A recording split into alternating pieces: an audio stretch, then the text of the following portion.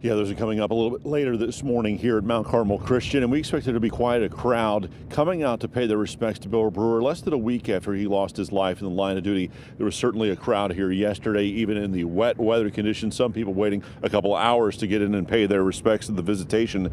Brewer grew up in Williamsburg. He was a standout high school athlete. He spent 20 years serving his community as a sheriff's deputy. He was killed while trying to help a suicidal man during that standoff last weekend. People who knew Brewer waited to make sure that they got a chance to pay their respects. Some of them, again, waiting for about 2 hours in the rain yesterday.